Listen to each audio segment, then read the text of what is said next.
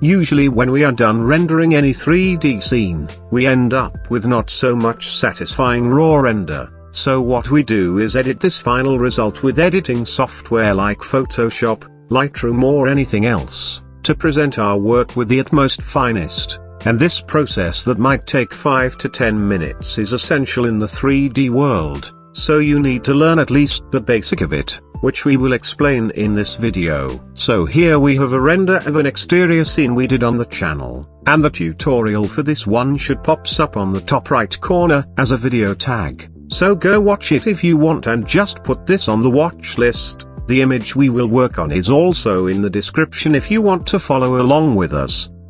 Now to start off, we usually make a copy of the image before working on it, so just right click on the layer and select duplicate layer, then hit OK. We will hide the back layer for now. So, with the top layer, let's say you need to change the sky. Seeing it after render and you notice it's a bit boring, what we do is easy. We're gonna select the top layer, then double click on it to open the blending option. Here in the bottom you see two sliders, and what we need to do is remove the blue out of the image. So first we need to put the blending on the blue rather than the default gray, then we can select the top slider and move it back to get rid of the sky in the image.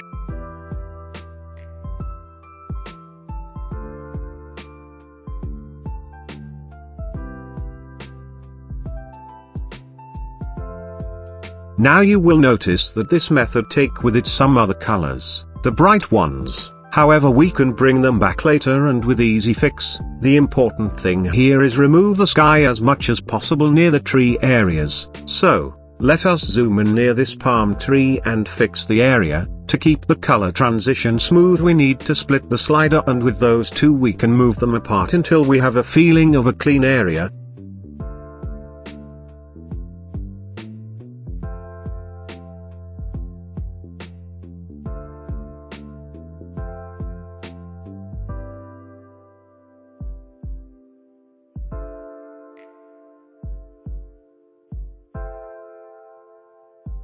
Once we're done with the blending option, we can hit OK and import any sky to place it in the background. So surf online and you can find many free ones. I will use this image from Pexels, so let us click and drag it over the render image, scale it to fit the area, and place it down in the bottom of the layer section.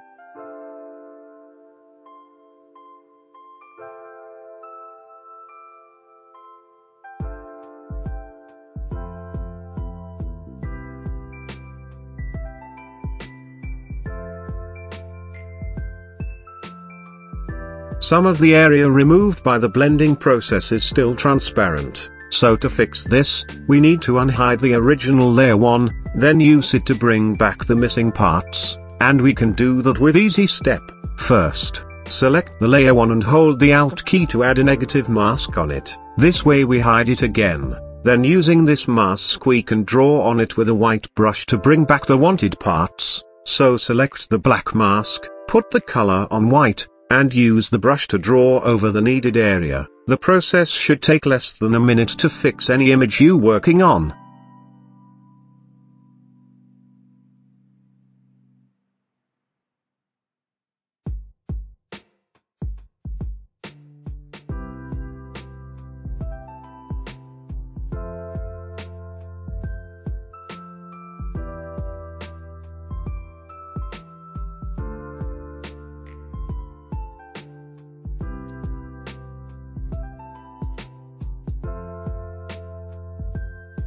Now before we continue, let us create a new layer from the previous ones by hitting the shortcut on the screen. After that, to add anything to the shot, we simply need it to be cut on the side. So here I have those planes and the birds cut out, which you can find online as a PNG format image. Once I have them opened on the side, I can select anything I need and drag it over the image I am working on. Then we can scale it to fit the scene, move it around to any needed area, and cut the unwanted area either by using masks or by simply select and delete it.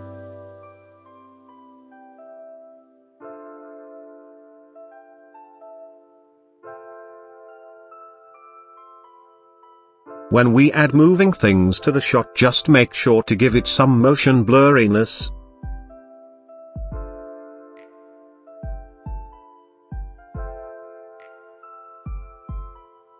Back again here, we can select one of those airplanes, drag it over our shot, then we can scale it to fit and place it in the needed area.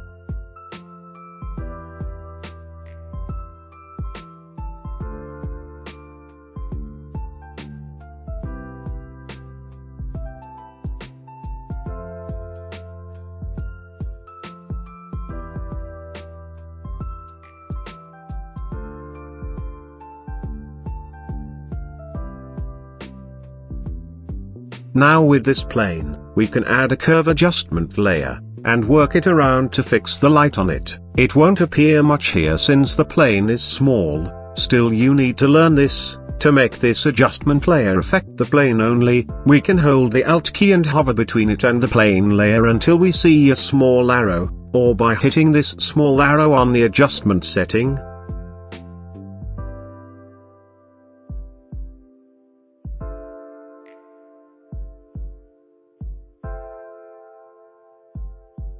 I will close some of those windows just to make the layer section clear, so hold with me a bit. Now to add some white trail behind the plane, we can simply add a new layer, then using the brush, draw a line behind the plane. When we added the last layer it got assigned over the curve, so just make sure the new layer don't have the small arrow near it, that means it won't draw over anything but the layer under it. To fix this, hover under the last layer while holding the Alt key, and with mouse click we can bring it back to normal.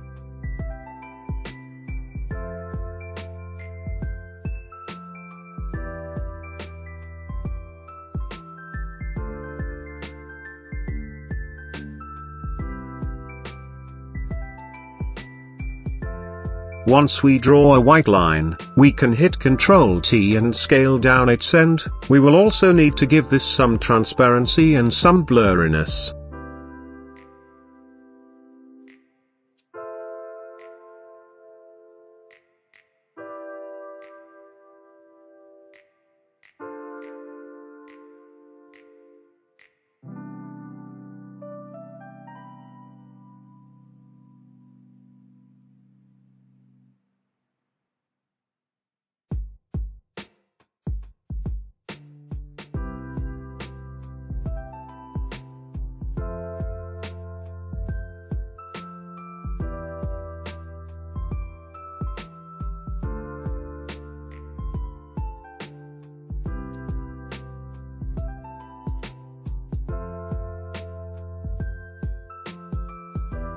I think the trail should start clear but disappear near its end, so to make that, I will use the gradient tool. Then by adding a mask to the trail layer, we can draw a gradient to make the white line fade toward its end.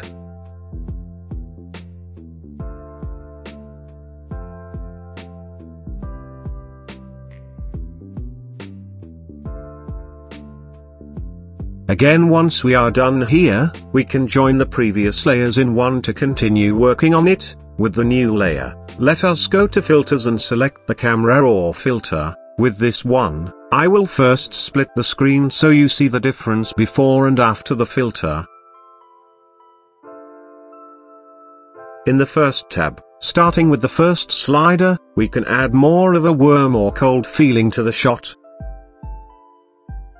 Under it we can adjust the exposure, the contrast and highlights of the image, and all this depend on the image itself, so there's no specific numbers. I usually start with 0.4 as exposure since I will give it 15 contrast.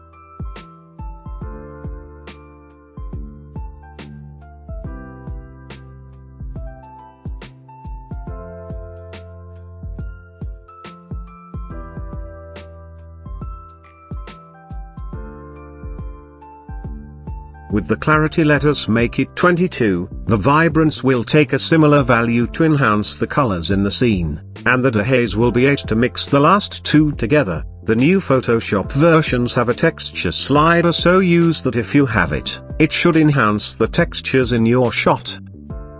In the second tab, we can use this curve to fix the light layers on the image, so I'm just adding some whiteness to the skyline.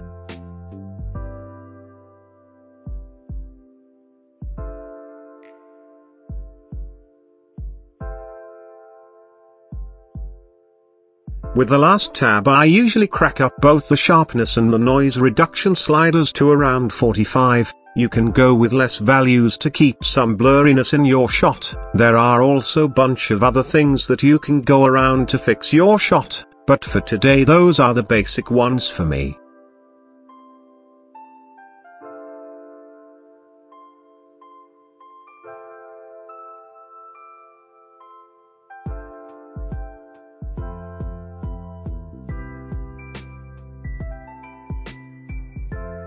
Once we are done with the camera or filter, just hit OK. Now last thing on this image, we will use a Luts. It's simply a color filter over your image, and you can search online for free ones.